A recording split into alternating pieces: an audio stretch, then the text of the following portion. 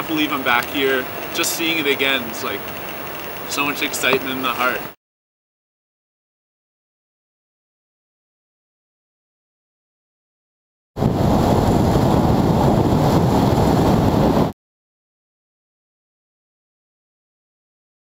Our wheels are the most important performance thing on a ride. So changing out our wheels is something we do on a race. It could be 5-6 sets of wheels we go through in a day. So having a proper tool to be able to adjust and remove and replace the wheels is very key.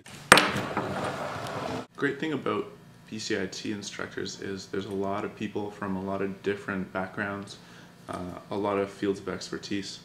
I've been able to look at the skate tool and pull it apart to what the actual, how it's made, how to make it better.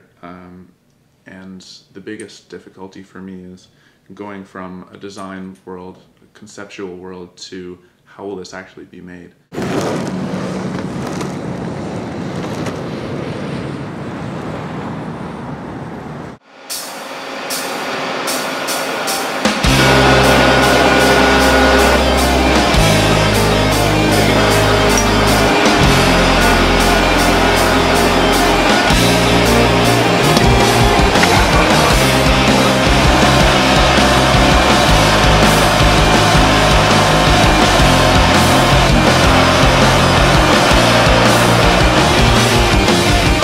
So after the tool takes the world by storm, you have some other ideas how engineering and longboard skateboarding can fuse up?